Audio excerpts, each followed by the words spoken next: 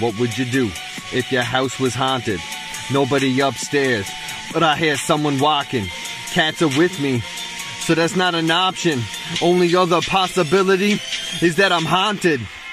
Not attention seeking, cause my mom didn't have the knowledge to nurture her offspring. Like my father's lack of involvement, paranormal activity was the only constant. What would you do if you thought you were awake but couldn't move?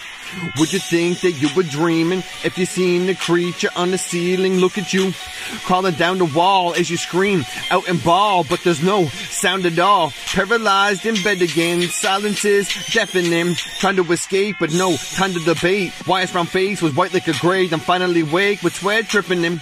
Think does it kind of relate to my encounters with reptilians? The old hag hasn't gave me a lap dance, but I seen the hat man standing in the archway of my living room. Like a black silhouette of an archon after an afternoon of drinking booze. I tell a lot of jokes, but I'm not kidding you. Like when Baphomet dragged me through the grass and just rapping with the plan of ramming his antler tip past my asshole. I'm glad he missed. It happened so fast I never had a chance to ask if that was him to say that we met. All I know is that 0 scratches meant it was a passive threat. Missing the catalyst keeps me adamant it's not a flashback of an acid trip or a camera glitch.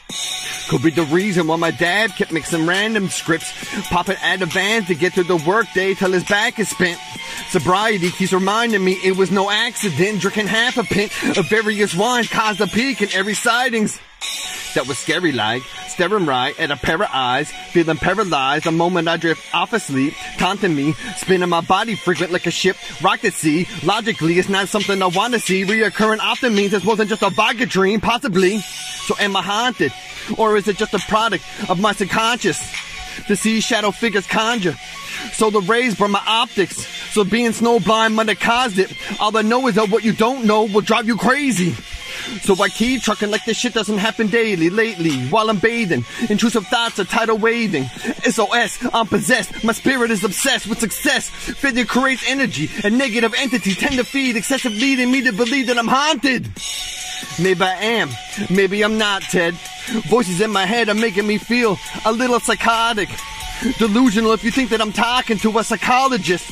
They already tried locking me up, but I fought it like a line of lime oxy. Trying to drive while nodding off to a little white song. It's like Saul when a ticking time bomb. It's quite odd to like vomiting. I guess the feeling of slight nauseous is a side positive.